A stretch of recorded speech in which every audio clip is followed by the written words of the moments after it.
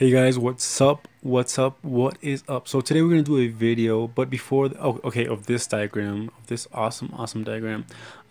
Before it starts, well, it already started, but I just want to comment really quickly. If you guys like the videos that I'm doing, just like subscribe, hit the like button, or if you don't like it, hit the dislike button, or comment or do like, hey, say like, hey, do better videos or something, or do videos about this. It's really great to get feedback. So let's start. Yeah. So what we're going to do is an urban diagram.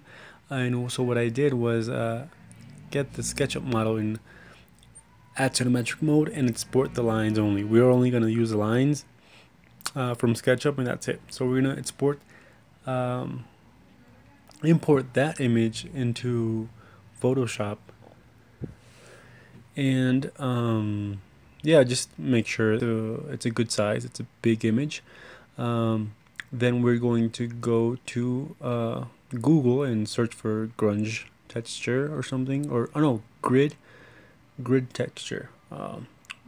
This is we're gonna use. You can use like mini textures. I think the more textures you have, or that textures that go with the theme, it's gonna look cool. So I copied a grid texture. Obviously it was very small. The idea is that it looks small because it's a big image, so I just started copying it, and yeah, I'm just copying it right now.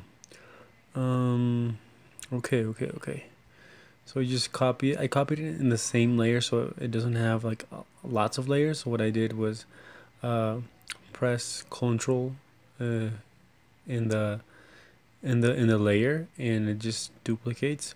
And then I'm just going to select all the like the vehicle passages.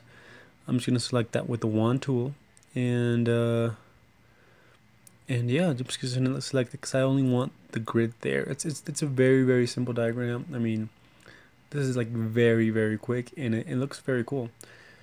So I just selected all the all the vehicle routes or something, and then I applied a mask on it, so everything would hide except for that. What next? So the next step was to create a new layer, and I have a brush of a person. You can get that online. It's very easy. So you just like very important, apply the scatter mode on the brush presets, so the person could just like scatter a lot, and then size it down, because it's an urban diagram. You can only do it with one type of person, so it's cool. So I just started painting with the brush lots of people, to make it look like a very dense city with a lot of activity. And yeah, just keep on painting it. Keep on painting. What else?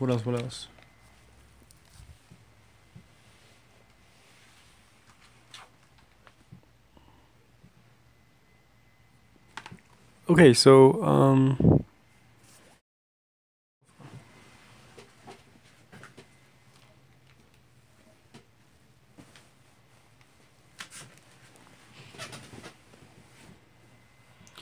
yeah, so you just paint it. I just paint a lot of people. Then I looked for the grunge texture. I copied the image and then I pasted it over there, so it could just give it a little bit more of a sensual feeling of the texture. Yeah. So you just put it on top, maybe desaturate it, so you can just press Ctrl Shift I, and it just turns it black and white, and then lower the opacity down. We don't want it to be so notorious, so just bring down the opacity. And what we're gonna do now is with a brush, with a very simple brush, we are going to make some of these buildings stand out. I just want to also say that this urban model, I downloaded it from the Google extension warehouse in SketchUp, so it wasn't like a that I took a long time doing it. So you just start outlining the building that you want to talk about, or your proposal for, I don't know, urban design class or something, or architecture class, whatever. Just start outlining it in a very quick way. Well, I did it very quick. You guys can do it more detailed, but whatever, it still works. I'm gonna outline 3 buildings because it's just like such a horizontal image. I'm gonna make it outline more. Yeah. But you can like already sense like the feeling that it has. It's like very diagrammatic, very, it's kind of clean, but it's kind of dirty. So I like that. I think it's awesome. Okay, so after that, there was like something a little bit missing, like something that makes this buildings stand out more than just the outline. All right, so I had a brush. It's just like a brush of horizontal lines and vertical lines.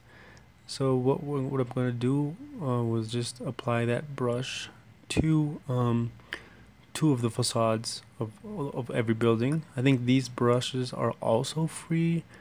I don't know where I got them from. Just you look photo brushes in Google and they just turn up. It's very easy. Also, if you guys if you really are intrigued to check out this SketchUp Photoshop file, you can just write me a mail to let'sshowitbetter@gmail.com, and I'll send you the file. I think it has like a cost of $2, but I mean, whatever. It's not. I don't think it's that much. So yeah, I applied the texture, and you can see it just looks much more like the buildings stand out much more. So I recommend that. It looks cool, and it doesn't. I mean, this is obviously a diagram for a very conceptual stage of your design. So, but if it was like much more precise, then obviously this couldn't be, like, the decisions couldn't be made like this. But this, all right.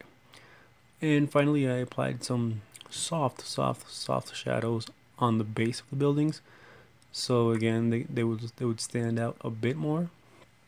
And basically that was it. I think it's a very simple and quick diagram.